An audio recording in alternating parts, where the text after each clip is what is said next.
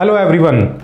Are you a student or working professional want to switch into Salesforce ecosystem?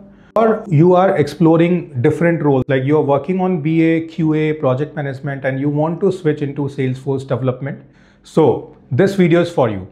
I am Sanjay Gupta and today I am going to give you a path so that by following that path you can learn complete end-to-end Salesforce and you can crack any job opportunities that is available in Salesforce ecosystem. So I would say if you want to become expert in Salesforce, so you need to start your journey with Salesforce admin concepts, which includes data model, reports and dashboard, data security, approval processes. Then you need to go for automation that you will be doing through Salesforce flows.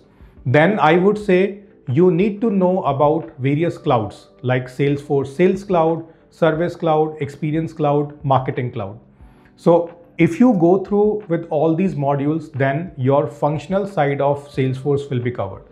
Now comes development. So if you want to become Salesforce developer, then you need to learn Apex, Trigger, test classes, asynchronous Apex. So these are 4 modules which comes under Apex programming. Then you need to know about integration.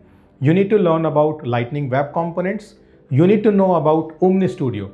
Why Omni Studio? Because this is used a lot in industry specific clouds. Okay. And later on, you need to know about deployment tools as well. So if you follow all these modules, then you can tap QA, BA, project management and Salesforce development roles. Even if you can focus on the Salesforce DevOps roles because you will be knowing Salesforce deployments. So learn all these modules, and if you need personalized guidance, so join Skill Horizon and I will be teaching you both online and offline all these modules so that you can crack a job opportunity in Salesforce ecosystem. So join Skill Horizon, learn today, lead tomorrow.